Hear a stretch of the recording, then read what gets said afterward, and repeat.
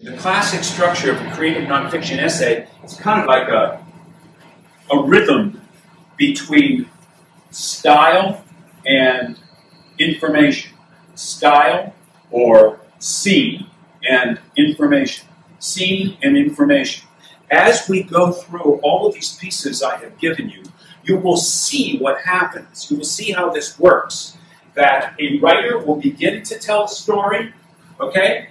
A writer will begin to tell a story, and in fact, tell a story.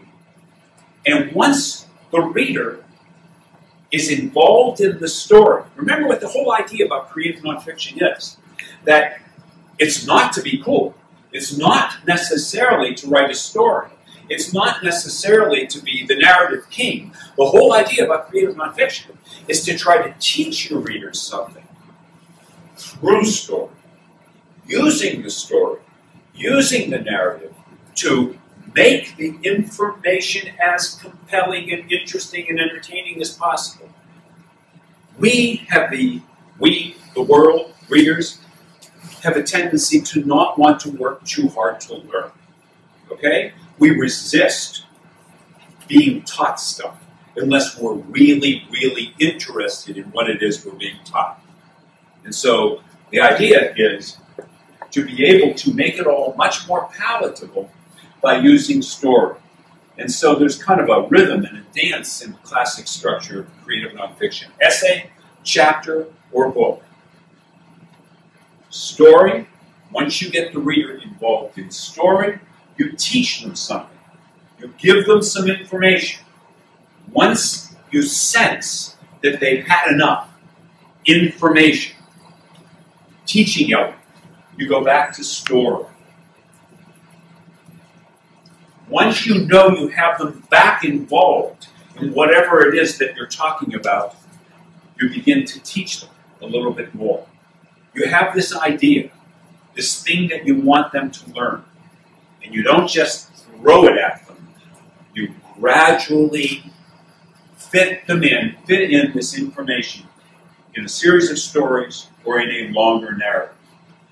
You try also, so not only do you embed information between stories, but you try also, as often as possible, to embed information inside the story. It's a great dance. It's a style and substance dance. You're teaching your reader. You're providing information to your reader. And you're not giving it to them too much because you're going to bore them to death. Every piece of creative nonfiction is not only built in blocks of scene, but is also put together. You just can't take 1,000 blocks of scene or 5 or 6 different scenes. The scenes have got to mesh. They've got to work together. So every piece of creative nonfiction is framed in an overall story.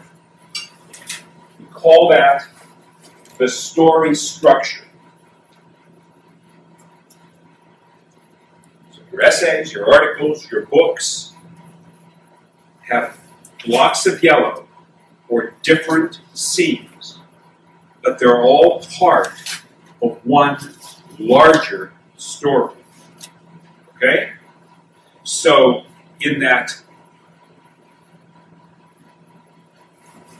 veterinary piece, you can look at it later, there are about 7 different interactions between the veterinarian and animals, each of which is a scene, but it is framed in the day, in the life of a veterinarian.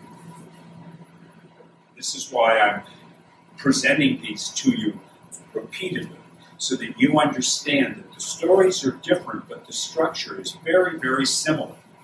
And so, an essay of creative nonfiction may have 4 or 5 or 6 scenes, and they will be framed in an overall story or story structure, okay? And a book of creative nonfiction will have chapters that are framed just the way essays are, but the book will also be framed in an overall story. But remember, the story captures the reader. The story always keeps the reader, not the information, but the story. So the more stories that you have, especially in a bigger piece, the more reason the reader has to stay with what you're writing. And so we try to establish parallel 2, 3, or 4 narratives at the same time. So you have an overall narrative that kind of frames your essay, chapter, or book, and then you have other narratives. If your reader's not interested in A, then maybe your reader will be interested in B or C. Everything you can do to connect to your reader, you do.